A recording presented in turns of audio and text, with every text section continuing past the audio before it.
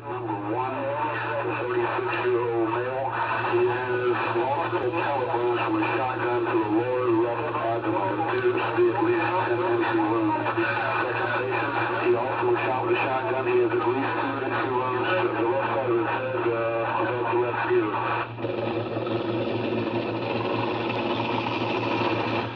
33 minutes after the first call for help, the med chopper lands on the roof of the hospital. Download. Okay, AC off. When you get a patient who's unstable and takes away, whisk them in here within a matter of 10 minutes of the injury, even if they're 30 miles away, without them they die. No question.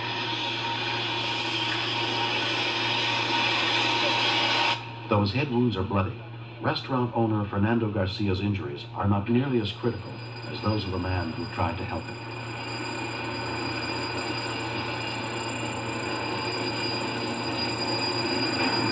Got it?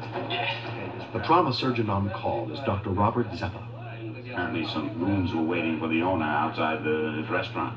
Picked him up in the parking lot, started to beat him. And this chap was a customer and apparently went to his help. Dr. Michael Stamos examines Ray Amaro. He's getting x-rays now. He's stable. But I went ahead and handled the gunshot wound to the abdomen because it sounded like he was going to need emergency surgery. He actually had what appeared to be a shotgun blast to his left upper quadrant of his abdomen with a fair amount of spread. Call 188-149, ask me to get down here right away. Explain to him what we're going to do. E-lap, repair whatever is injured. May have to remove spleen or whatever is injured. May get a colostomy. We need a one-shot IVP real quick first. A one-shot IVP, because he got his kidney. I want to make sure the other one's working. Well, the x-rays showed a large number of fragments in the abdominal cavity. Let me see. No memo. Okay, he's got priority one. There may be multiple holes in the intestinal tract, and we got to close all of them. Just to leave one open is dangerous. Here, did somebody get the elevator? Yeah. As we were preparing him for the surgery, there was a difficulty in placing a tube that allows the anesthesiologist to breathe for the patient during the operation. Give me a knife, quick. Yes, go. We had to make an incision in his neck and enter the trachea directly with the tube in order to breathe for him. Yes, give me a quick.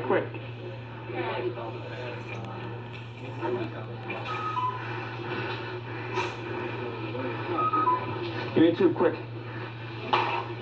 Give me a tube. Somebody give me a tube. Okay, it's in. Let's go. Damn it. At that time, he stabilized, and we proceeded with the operation. Once you're in the abdomen, the x-rays don't really help you a lot in this kind of situation. You've got a large number of pellets, more than 20 or 30, and the only way to know what's going on is to examine every single organ individually one at a time. You have to be very systematic and make sure you don't miss anything, because a missed injury in this sort of situation is lethal. Some more pellets hanging around. Got a bunch right here. We know we're clear all the way to here. Mm-hmm. Right here we begin. 1, 2, let's go.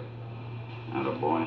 He had several pellet wounds to his small intestine, as well as 1 or 2 to his large intestine. There was a couple of pellets in the area of the blood vessel supplying the spleen, requiring us to remove the spleen. Just clamp it. Put a clamp on it, and we'll sign off.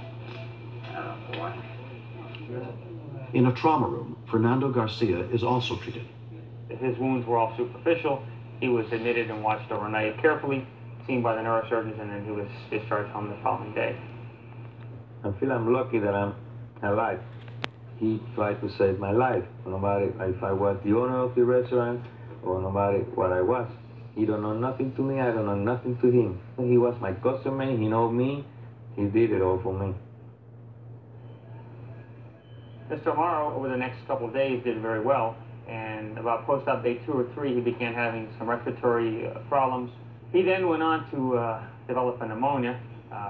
He rapidly deteriorated and required increasing respiratory support. This pneumonia, once it got a foothold, just ate away his lung. And despite aggressive antibiotic therapy and all the other maneuvers that we use to combat pneumonias and bad infections, he continued to deteriorate and went on to expire. They came to the restaurant to see me, to tell me news that he passed away. It's like you lost something big, something that you won't forget in all your life. I cried many days.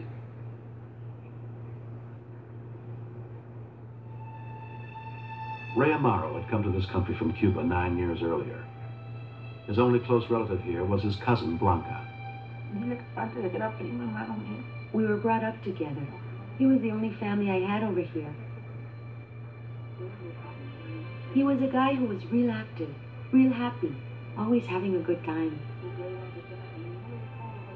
Ray was the type of man who didn't like abuse of animals, people. That was the heroic part of him. Ray had never been happy with his life in Cuba. Several times he tried to escape by raft, only to be caught and returned. The first thing that he said when he got to Miami was, "Now I can die happy because I'm in a freedom state."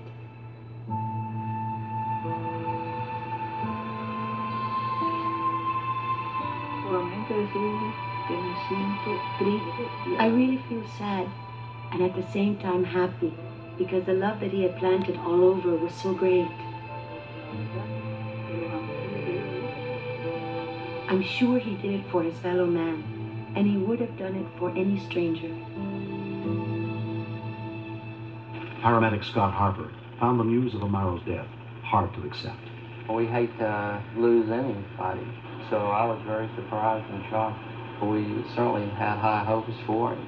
But this was a man that obviously was a caring person and wanted to do something for